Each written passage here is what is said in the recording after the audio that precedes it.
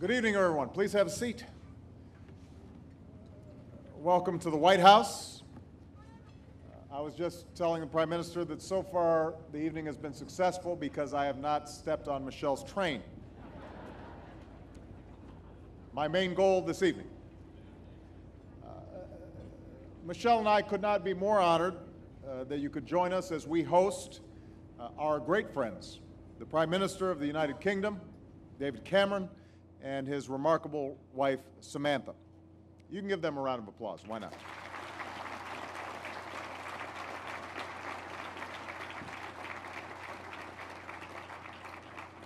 As I said this morning, this visit also gives us an opportunity to return the gracious hospitality that Her Majesty, Queen Elizabeth, as well as David and Samantha and all the British people showed us during our visit to London last year. And I know Michelle looks forward to returning because, as she announced yesterday, she will be leading the U.S. delegation to the opening ceremonies of the Summer Olympics in London.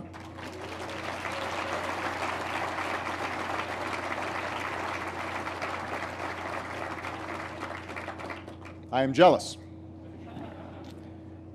Now, I'm so grateful for all the time that David and I have had together, but as we've learned, you can never tell how things will get reported as a consequence of our interactions. When we met 2 years ago, we exchanged beers from our hometowns.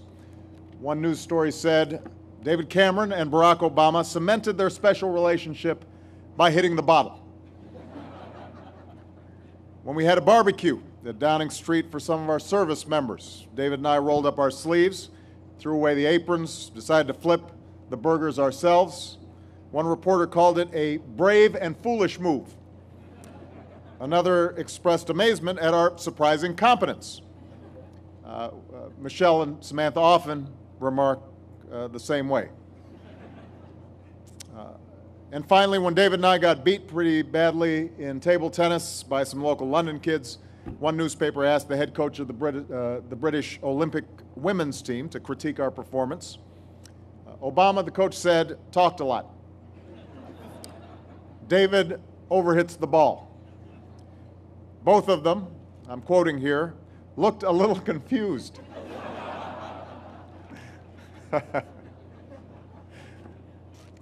But in moments like that, and in all of our interactions, including today, I've learned something about David. In good times and in bad, he's just the kind of partner that you want at your side. I trust him. He says what he does, and he does what he says. And I've seen his character. I've seen his commitment to human dignity during Libya. I've seen his resolve, his determination to get the job done, whether it's righting our economies or succeeding in Afghanistan. And I will say something else, David. All of us have seen how you as a parent, along with Samantha, have shown a measure of strength that few of us will ever know. Tonight, I thank you for bringing that same strength and solidarity to our partnership, even if you do overhit the ball. We are by no means the first president and prime minister to celebrate the deep and abiding bonds between our people. There's been no shortage of words uttered about our special relationship, and I was humbled to offer my own last year when I had the opportunity to address Parliament in Westminster Hall. So rather than words, I'd like to leave you tonight with two simple images. They're from different times and places, decades apart, but they're moments, I think, that reveal the spirit of our alliance and the character of our countries. The first is from the Blitz, when month after month, the British people braved the onslaught from the sky. And one of those most enduring images from those days is of the London skyline, covered in smoke, with one thing shining through: the dome of St. Paul's Cathedral, tall and proud and strong. The other image we know from our own lives, from that awful September day, that unforgettable picture of the Manhattan skyline, covered in smoke and dust, with one thing shining through, our Statue of Liberty, tall and proud and strong. In those two moments, I think you see all you need to know about who we are and what brings us together tonight. In war and in peace, in times of plenty and times of hardship, we stand tall and proud and strong together. And as free peoples committed to the dignity of all human beings, we will never apologize for our way of life nor waver in its defense. It's why David's grandfather fought alongside us Yanks after D-Day, why my grandfather marched across Europe in Patton's army. It's why tonight, at dusty bases in Afghanistan, both American and British soldiers are getting ready to go on patrol like generations before them, shoulder to shoulder. It's why our diplomats and development workers are side by side, standing with the activists who dared to demand their rights, save a child from drought or famine.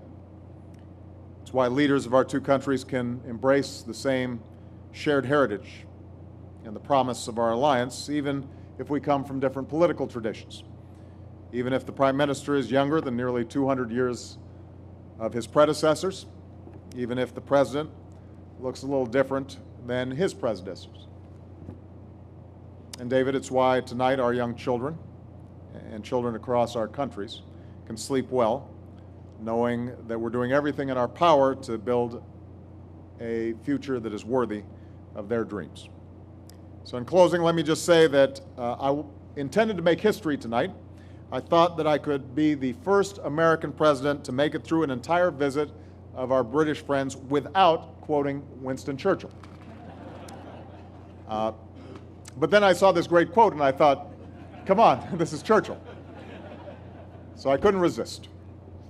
It was December 1941, and the attack on Pearl Harbor had finally thrust America into war alongside our British friends. And these were the words Sir Winston spoke to his new American partners. I will say that he must indeed have a blind soul who cannot see that some great purpose and design is being worked out here below, of which we have the honor to be the faithful servants. And so I'd like to propose a toast.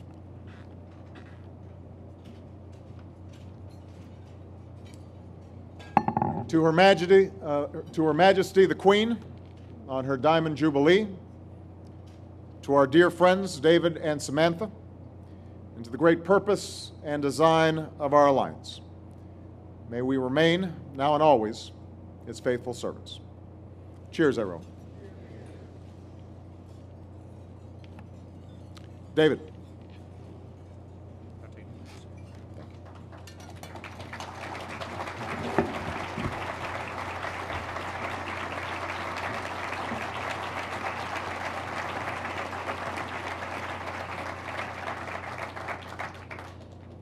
President Obama, First Lady, ladies and gentlemen, it is a tremendous honor to be here this evening, and I want to thank you for putting on such a great dinner and for making our visit so special over the last 2 days. And thank you also for those strong and beautiful words that you've just spoken. Now, Michelle, I'm sure that, like Sam, you often wonder what happens when your husband goes for a night out with the guys. So maybe I should come clean about last night. We went to basketball, and we had a real man-to-man chat. Barack tried to confuse me by talking about bracketology, but I got my own back by running him gently through the rules of cricket.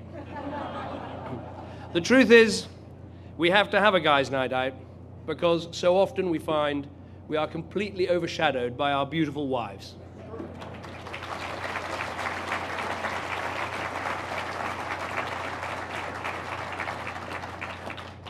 As I rolled into bed last night, I said, Samantha, do you want to hear about what I got up to on this great guys' night out? And she's not too impressed by these things. She said, well, everything you did was on television. You were surrounded by the presidential bodyguard, so presumably you didn't get up to anything. Now, both Barack and I have said a lot today about the importance of the relationship between our two countries and our peoples. Like my predecessors, I'm proud of our essential relationship and of Britain's strong national bond with the United States of America. I feel it in my bones. Now, there is, of course, a great history of close relationships between US presidents and British prime ministers. Importantly, these have been regardless of the political parties they happen to represent. Her Majesty the Queen is a great authority on the matter. She has seen, she likes to tell me this, no fewer than 12 British prime ministers and 11 American presidents during her time on the throne.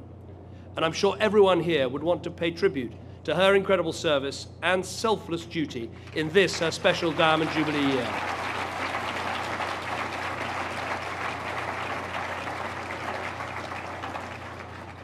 Now, Her Majesty's first Prime Minister was, of course, Winston Churchill, a regular guest here at the White House. I'm not going to quote from Churchill, I'm going to quote about Churchill, because it seems his visits were not always the easiest experience for his American hosts. As Roosevelt's secretary wrote after one visit, Churchill is a trying guest. He drinks like a fish, he smokes like a chimney, he has irregular routines, works nights, sleeps days, and turns the clocks upside down. And for those of you who wonder why the British Prime Minister now stays at Blair House rather than the White House, I simply observe this.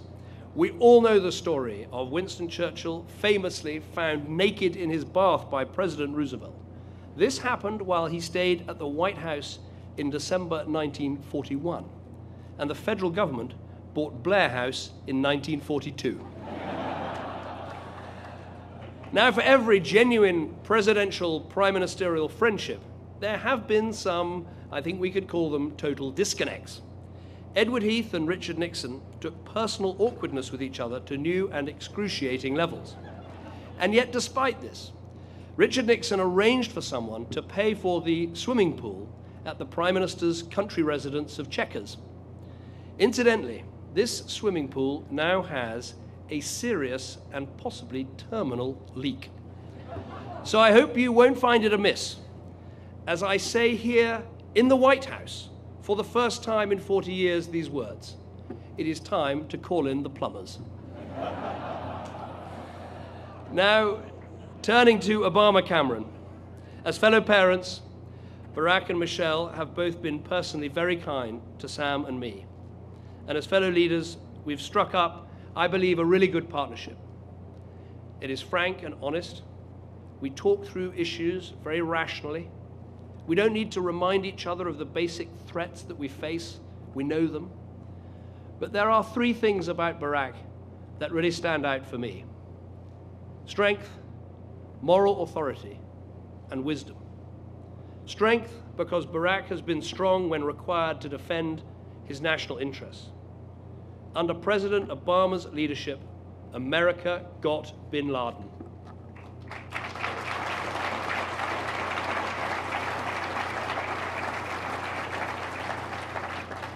And together with British and coalition forces, America has fundamentally weakened al-Qaeda. The president says what he will do, and he sticks to it. I'll never forget that phone call on Libya, when he told me exactly what role America would play in Libya, and he delivered his side of the bargain to the letter. We delivered our side of the bargain too, and let us all agree that the world is better off without bin Laden, but the world is better off without Gaddafi too.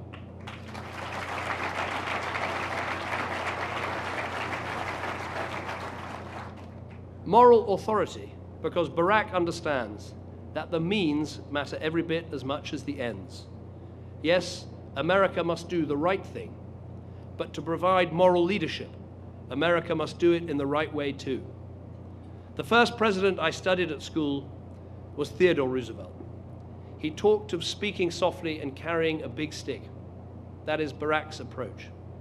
And in following it, he has pressed the reset button on the moral authority of the entire free world. Wisdom, because Barack has not rushed into picking fights, but has stewarded America's resources of hard and soft power. He's taken time to make considered decisions, drawing down troops from Iraq and surging in Afghanistan. He's found a new voice for America with the Arab people. And at home, he's recognized that in America, as in Britain, the future depends on making the best of every citizen. Both our nations have historically been held back by inequality.